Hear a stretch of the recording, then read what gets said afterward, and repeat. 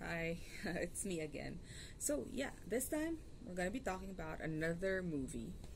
This time, this is the remake of the 2004, if I'm not mistaken, movie, or 14 was it? But it's a remake of the movie LDK that was originally with Yamasaki Kento.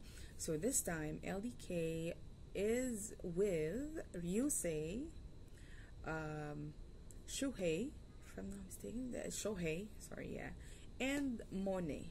So they're the three leads here. Most say that this movie, this new one, is more closer to the manga version of the title. So there we go. So of course, if you've never seen the original LDK movie, the story revolves around a girl and a guy and another guy who basically share the same roof, cohabitate, as most would call it. Yeah. So here, Mone and Shuhei. What's oh no, Aoi. That's Mone's name, and Shuhei, which is the character, is living together as a couple, and then come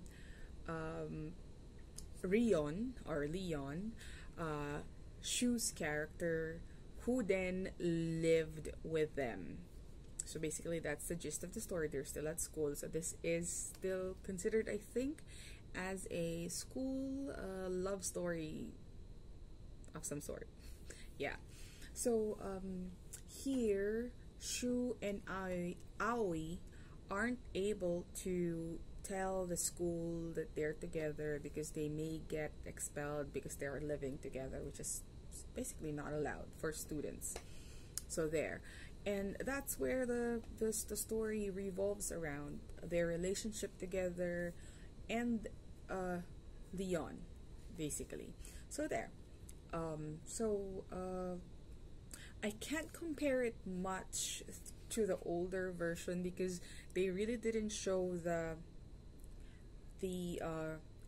how do we call this, the evolution of the relationship between Aoi and Shu, and that's the only thing I didn't like about this movie, because I would have preferred that at least they showed some part of it instead of just getting it narrated and showing images or videos or clips of them while it getting narrated. So there. So let's go to what I liked about the movie. A lot. All of it almost. The characters, basically, or the actors who play the characters.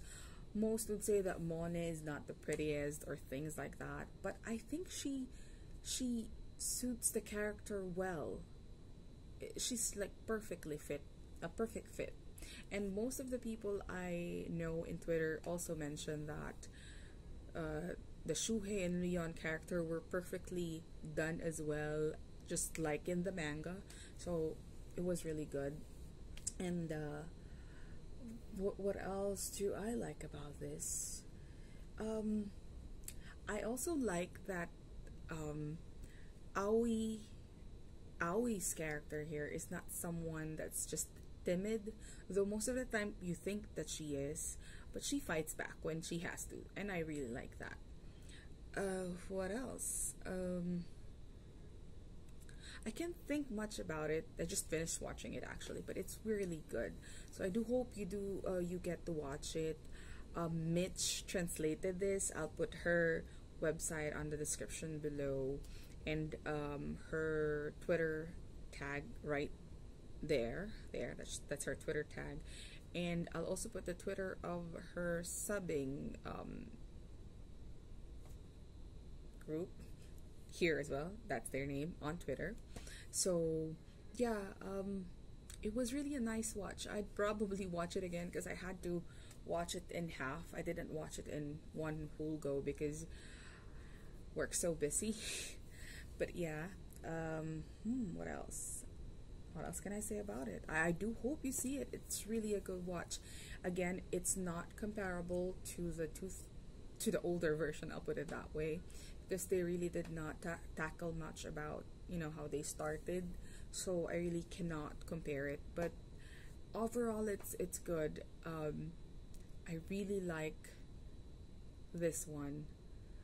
I hope everyone gets to have their own shuhei in their life. Everyone deserves a shuhei. So yeah, that's all for today. Jane, bye.